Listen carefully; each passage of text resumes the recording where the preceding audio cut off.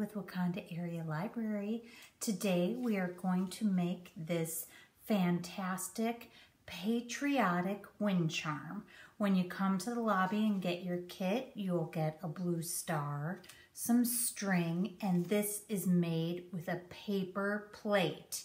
It's going to be fantastic hanging outside, blowing in the wind. So it's super easy. The star is already blue, so you don't have to color that. I painted this first one.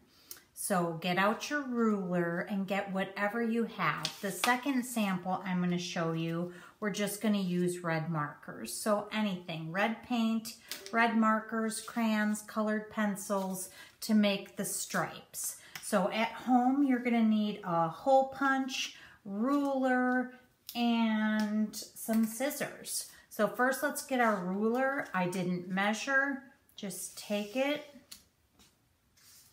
and draw some lines wherever you want. Doesn't have to be even because we're going to cut it anyway. And you're not really going to notice it when it's blowing in the wind. So it's going to look like that. So I did 1, 2, 3, 4 stripes. I am going to color in this end one here. And I'm going to do this one a little faster so you don't have to sit and watch me color. So these are while supplies last. Don't forget we're going to be closed Monday on Memorial Day. So come in up until Sunday and pick up this fun craft. This will be our last craft in the month of May. And then I am already working on some fun stuff for summer. So we're going to keep having the crafts in the lobby for you to take home and work on. And I'll have a bunch of summer themed fun craft ideas. And of course we're going to have summer reading. So stay tuned for those details to keep your kids engaged and reading all summer long.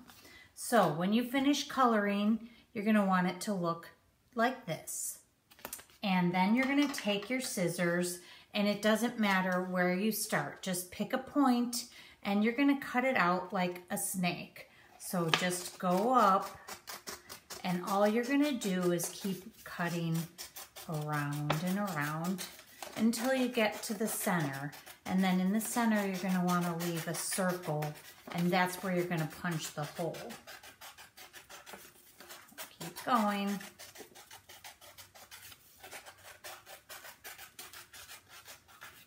I didn't want to cut it too thin because I don't want it to rip apart while it's hanging outside. Keep going.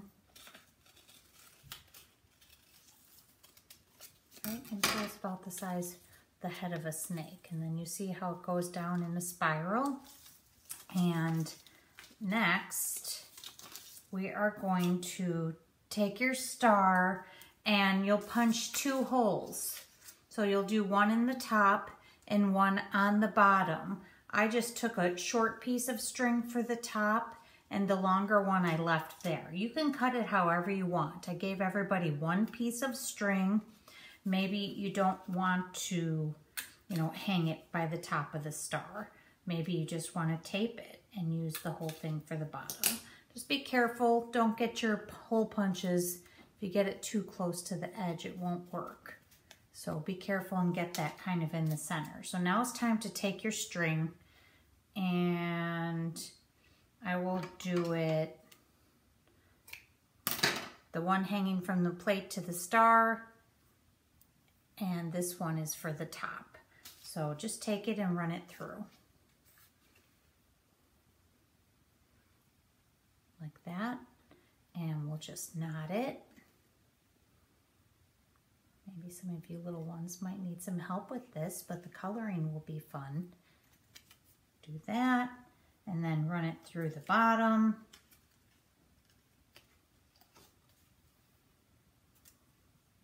And then of course you'll need to punch a hole. Do it right in the center of the plate.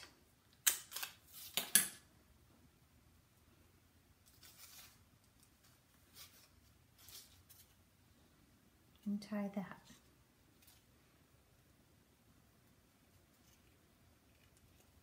You can always add something else if you want to put some glitter on there, or if you have some gold star stickers at home, whatever you have to make it fun. And that's it. Now we're going to go and hang it outside and watch it blow in the wind. This is going to be a great addition to your American flag hanging outside. So happy Memorial Day, everyone. Have a safe, happy weekend, and I can't wait for the summer to begin. See you soon.